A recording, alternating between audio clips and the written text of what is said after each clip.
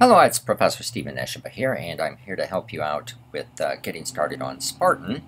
Now, I've started off this screen. It was blank a moment ago, but I clicked on this new build, and that's what gave me this screen here. And what we see here is what's called the organic menu. There's also an inorganic menu that's often useful, but I'm going to use the organic menu. And there's all these different sort of default pre-built molecules if you want. So I'm going to choose that one that's got carbon, and I just double-clicked in the middle. Now the idea here is that this black ball here is a carbon atom, and all these yellow things have defaulted to hydrogens. And to confirm that, you can go to these eyeglasses, and you can see that they've turned into hydrogens.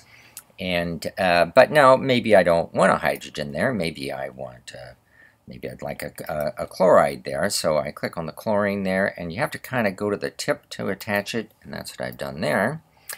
Now, a few other things about this that are fun.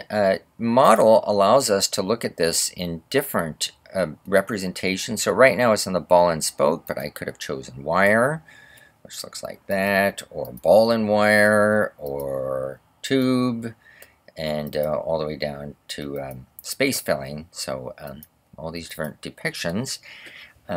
Let's see. If I want to rotate the molecule, I'm just left clicking on my mouse, and if I want to zoom it, I'm scrolling on the mouse. And if I want to move it from left to right, I do a command and left click, and that moves it around. And there's lots of times where you might want to save an image. So I'm going to go back to this eye thing here, and we do that here from File, and you can say Save Image As, and it knows that it's methyl chloride. I like to keep a white background, so I'm doing it that way.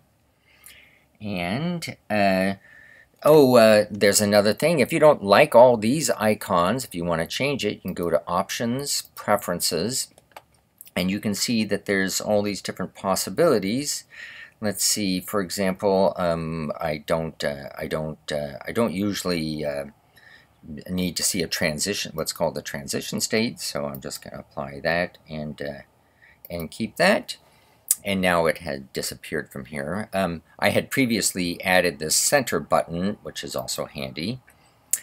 And so you can customize the menu by adding new icons. So one other thing I want to show you is this is the calculations part, and we often are going to be able to take those defaults. So I'm just going to submit, and it knows that this molecule is called methyl chloride, so I'm just going to save it like that.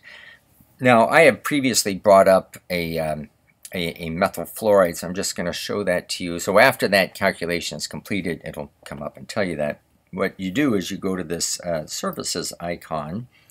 Looks like a flying saucer. We go to add, and this electrostatic potential map, and it's done it. And so yeah, kind of have to get that out of the way. And so now it's got that van der Waals surface painted with charge. That's what electrostatic potential map is.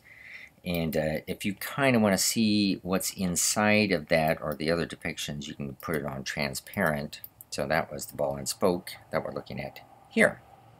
And those are going to get you started on Spartan.